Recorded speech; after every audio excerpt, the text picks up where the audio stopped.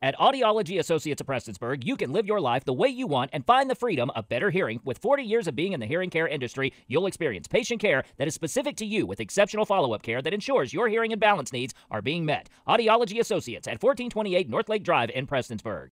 Thanks to the fundraising efforts of Olivia Tussey, a freshman at Prestonsburg High School, over 15 officers will head to the National Mall in Washington, D.C. for National Police Week.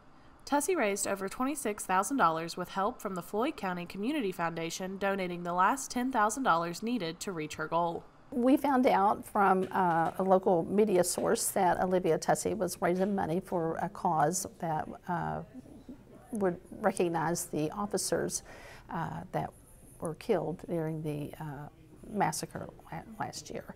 And so when the board realized that they were doing fundraisers for that cause, then they stepped up and thought that a grant would be could help that fundraising.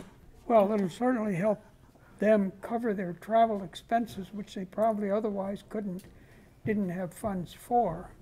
So we were fortunate to be able to have some funding that was raised locally that would go help them with this trip. We thought it was an important thing to do. And we didn't want it to be burdensome on anyone, on the families or the officers, and we thought it was important to donate money for that cause.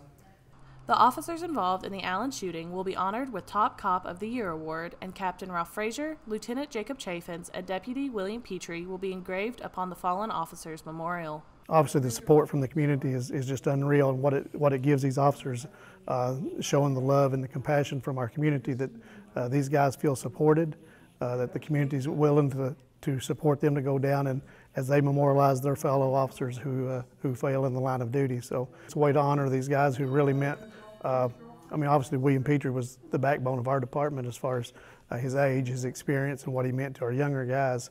And William had fulfilled his life with a career in law enforcement. He'd done served his 20-some years, decided to come back and help younger men and women in this job, and he paid the ultimate sacrifice in doing so. So it's a great way to honor William, along with Drago, the dog, and Prestonsburg Policeman Chaffins and Ralph and everybody. That it's just a good way to do it, a good way to honor them and show their families what they meant to our departments, our agencies, and that we'll never forget them. And obviously, the United States won't forget them. They'll be on the wall.